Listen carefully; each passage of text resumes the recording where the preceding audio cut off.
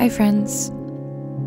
I've been pretty stressed of late with an overwhelming number of tasks piling up in front of me. Things got hard, and I knew that getting outside for a hike is a tried and true way to bring me back to a place of joy. So that's what I did.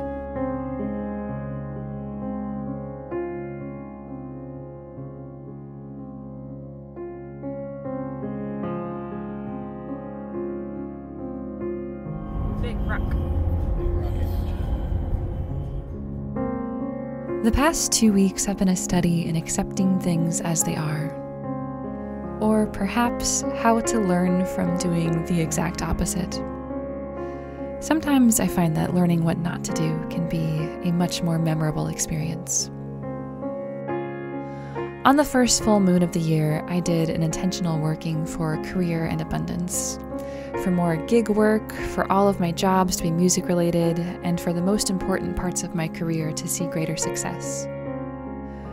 Over the past month, I've realized that I may have shot myself in the proverbial foot with my lack of specificity.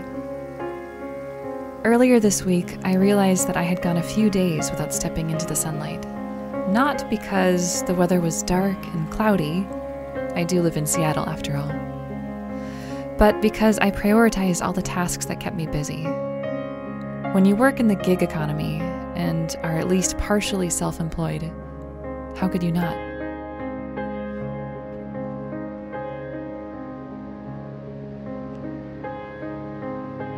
Oh, that's so good.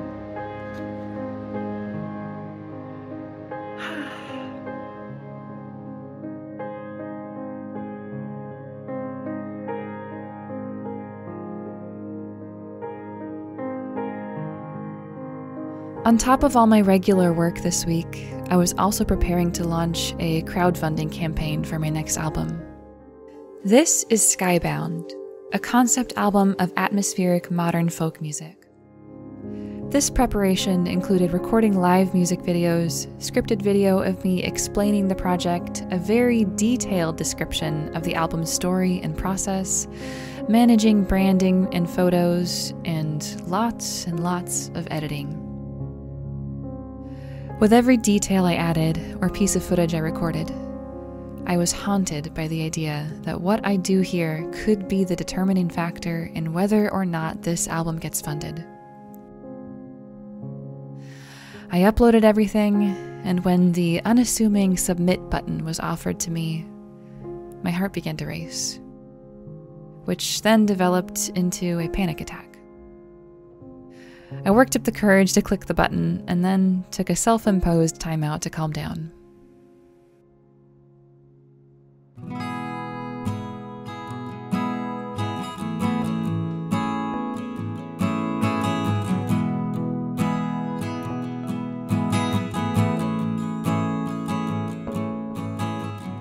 I don't feel like I'm financially in a position where I could turn down jobs just because I'm already too busy. If I chose not to take on an additional project, I would feel guilty about depriving myself of all it could have provided. As a musician working on recording and video projects, how could I circumvent the fear that the one job I say no to is the one that brings fans and other hallmarks of success? The answer we've all already heard from every self-help source is that I need to prioritize my time better. That in all this exertion for my future, I'm sabotaging my present. And I know that. But knowing something doesn't always lead to a change in behavior. I think one of the primary reasons I feel so averse to rest is because I have an ideal in mind for my life, and I'm working every day to try to bring it closer.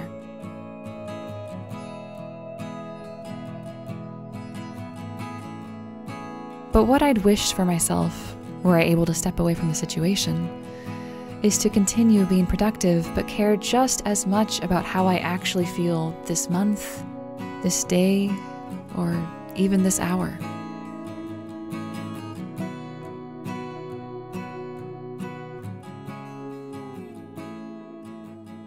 So we decided to walk a little bit farther than we normally do on this hike, which we normally go to what I think is the supposed endpoint, which has a little kind of lunchy spot with some rocks to sit on. And then we walked further today, found another lunchy spot with some rocks to sit on.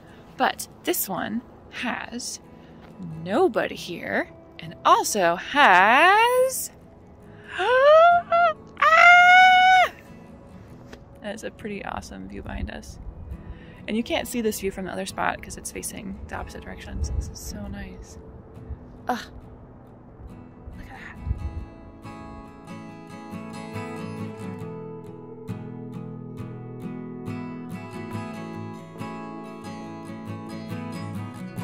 There is yet a while to go between the way I spend my days now and the life I envision for myself. And maybe you can say the same, as it's a pretty common sentiment. But I'm reminded of the comforting inspiration in the work of Morgan Harper Nichols. As she says, you learn that it may take some time to see how all the pieces will come together, but learning how to breathe and embrace the grace that runs wild through the landscape of your life is what matters. Or this quote from Tracy Ellis Ross, I am learning every day to allow the space between where I am and where I want to be to inspire me and not terrify me. It's easy to get terrified, though. Hey, how are you doing today? Sweating. Oh, great. I mean, good. I love you. Oh, good. I love you too. You look super cool in your shades.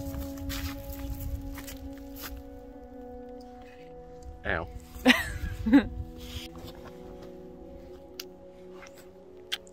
Ew, gross. Oh, God. Last year, I read a book called Rewilding by Micah Mortali, and one of the points made therein is that in meditation, you must take in the moment exactly as it is. If I walk to my favorite nearby forested park and meditate in my favorite spot, I will undoubtedly be interrupted by the sounds of noisy trucks driving by the edge of the park, loud conversation from passersby, or even, as seen on one occasion, a child no older than 6 on a miniature dirt bike. Yes, the motorized kind. I am sometimes prone to resenting the noisemakers disrupting my peace, thinking, can't you just appreciate the natural sounds? The beautiful silence. But in Rewilding, Mortali reminds us that these trees are no worse off for their lack of serenity, or at least my perception of their serenity. If I were to anthropomorphize them, as I often do, perhaps they'd love being this bubbling hub of activity. Perhaps they would delight in being the center of attention, loud though that may be. After all, who am I to judge this forest with any less reverence than the heart of the Olympic National Forest, the land of the Sklallam and Quileute tribes? Not worse, just different.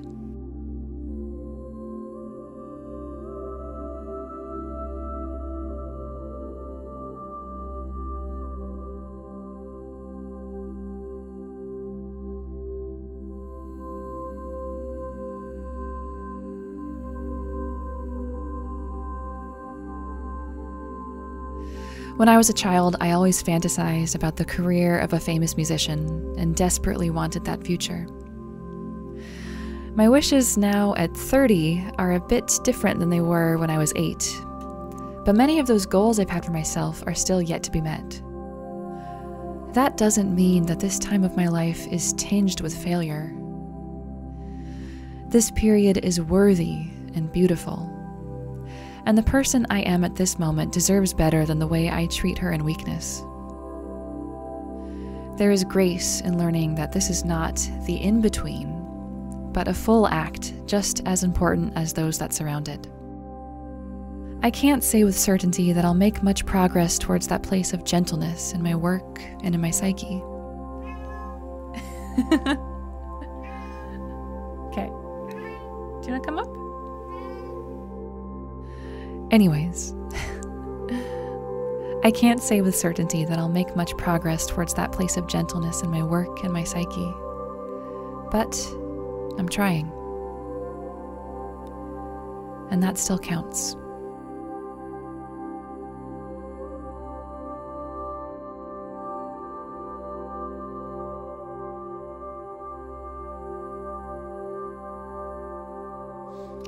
So I found, whoop, this cool hunk of quartz and something else just sitting kind of beside the trail on a rock, clearly like set aside, and I think it's really pretty. So it's a cool new rock friend.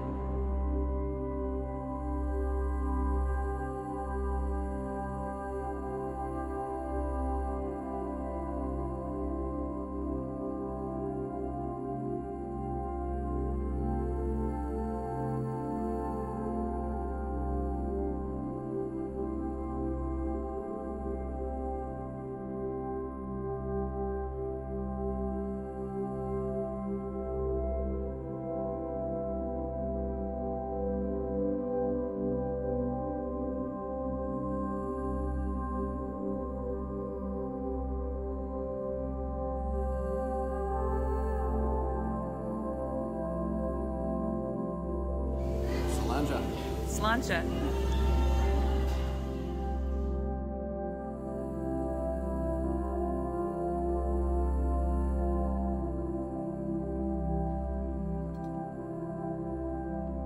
Welcome to the world. Thank you. Oh no.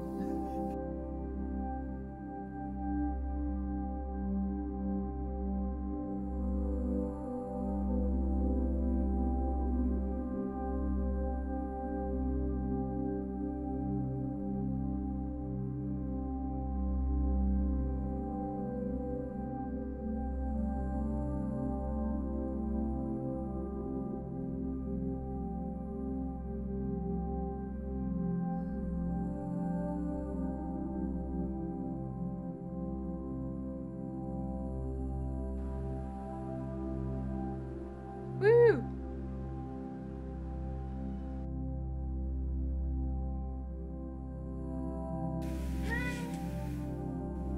Hi, Zuki.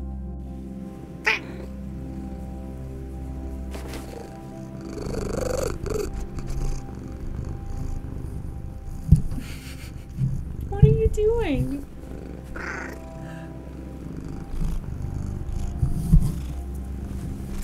Good girl.